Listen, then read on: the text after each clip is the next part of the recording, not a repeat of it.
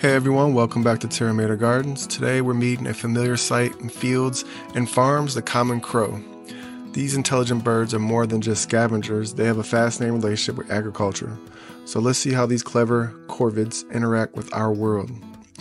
Crows are part of the corvid family, which also includes ravens and jays.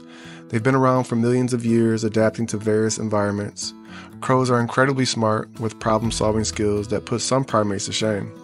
They can use tools, recognize faces, even hold grudges. Crows are all black, except for their shiny eye and sturdy beak. They're about the size of a large pigeon, with a wingspan of up to 5 feet. But crows have a surprising fashion sense. They can use their beaks to preen and smooth their feathers, keeping themselves looking sleek. Crows are opportunistic feeders. They love hanging around farms where they see a potential smorgasbord. Here's the deal. Crows can be a nuisance during the planting season. They're quick to spot freshly sown seeds and might snatch them up before they can sprout. During harvest, crows can be a real pain for corn growers. They'll peck at ripening ears, stealing kernels, and damaging crops. However, crows also play a beneficial role. They eat insects like beetles and grubs that can harm crops. They also help control rodent populations, so it's a bit of a love-hate relationship. How do you know crows are visiting your farm? Look for missing seeds. Newly planted areas with suspiciously bare patches might be a sign of crow activity.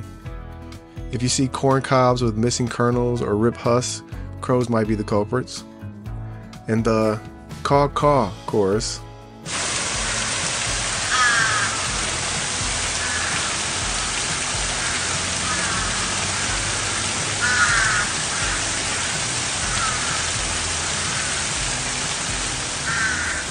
Well, that one's pretty obvious.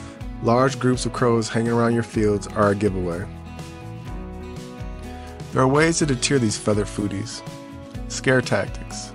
Shiny reflective objects like mylar tape or scarecrows can sometimes startle crows away. Covering newly planted seeds with netting or row covers can thwart crowish cravings. And sound cannons. These devices emit loud, banging noises to scare crows away. Check local regulations before using them.